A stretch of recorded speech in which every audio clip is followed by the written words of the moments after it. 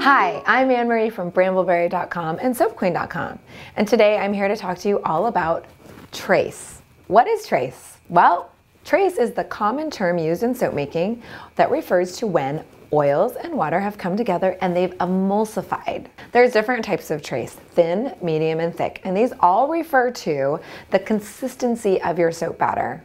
Too fast? Too much? You know what? Let's make some soap and let's review. Cold process soap is made by emulsifying oil and water and sodium hydroxide together to form soap. This process is called saponification. Now, before I show you trace, let's suit up for safety, but let's also take a look at what happens when I pour this lye water directly into my oils. Notice how the lye water is just sitting at the bottom of the bowl.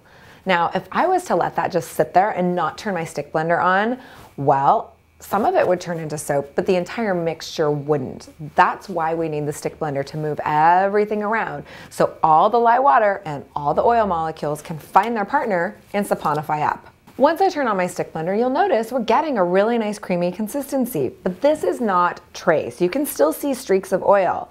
So if I poured this into the mold right now, it would actually separate into the mold and you'd get oil on top and kind of a weird, hard, lye heavy soap on the bottom. So let's keep blending. Just keep using your stick blender to stir, pulse it. And now this mixture is a really nice creamy consistency and I don't really see any large streaks of oil. So if I was going to pour this into the mold right now, the soap wouldn't separate. And in fact, this is the ideal consistency for doing beautiful swirls. Some of those really intricate designs, they use what's called thin trace. This is thin trace. And why is it called trace? Tracing means when you pull your stick blender out, you can trace your initials on the top. Now with thin trace, you can't really see those initials, but I can see here that we have a beautiful emulsification. Thin trace is often something that soap makers try to achieve after they've got a few traditional medium to thick traces under their belt, just because it is a little bit harder to identify when you're at a thin trace versus something that's just going to separate out. The time it takes to trace varies from batch to batch. If you're using a stick blender, it's about 60 seconds-ish. If you're trying to stir by hand, well, you're gonna be stirring for a few hours. So stick to the stick blender. Let's turn this on again. Let's see if we can get to medium trace. Here we go. This is a medium trace. Can you see those thin trailings? They're just starting to stay on the surface. Now this is a type of trace I would do to do additives. Like any additive now is going to suspend beautifully and evenly through my entire batch of soap. Let's keep blending until we get to thick trace, but just know once you hit a trace level, you don't go backwards, you only go forwards. Meaning, if I've gotten to medium trace, there is no way to unroll that train and get back to thin trace. It's gonna keep going to thick trace. I'm gonna speed that up though with the stick blender, so here we go. The more you stick blend, the thicker it gets. This is really good for creating texture, for doing, say, cupcake soaps or whipped soap toppings, that type of really unique looking bar of soap. So let's pour this into the mold and then I can play with it for a little. There's a lot of things that contribute to a thick trace. The oils you use, the temperature you're using, if you're doing a water discount.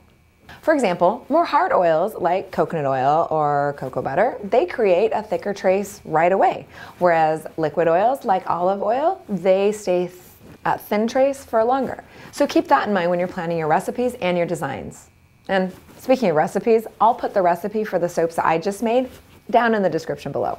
A great way to make sure you have a perfectly balanced bar of soap is to use one of the quick mixes from brambleberry.com. We have 3 different mixes that have been designed for things like swirling or for getting lots of lather or for having a really great moisturizing bar.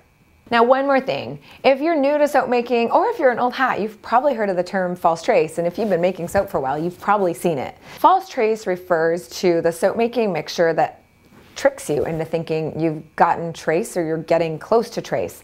This happens in one of 2 situations. One, when you're brand new to soap making and you're mixing and you really are like, oh, I got it. Well, that was really fast. It only took like 10 seconds. Well, I'm just gonna pour this.